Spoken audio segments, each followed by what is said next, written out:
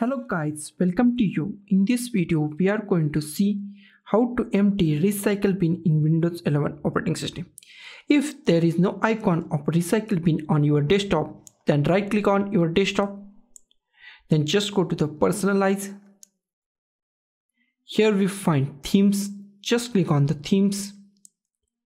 Here we find desktop icon settings. Just click on desktop icon settings. And here is our desktop icon settings. Then just select recycle bin. Just select that. Okay, apply it. Okay, now close it. Here is our recycle bin. Then right click on your recycle bin. Then just click on empty recycle bin. Click on that.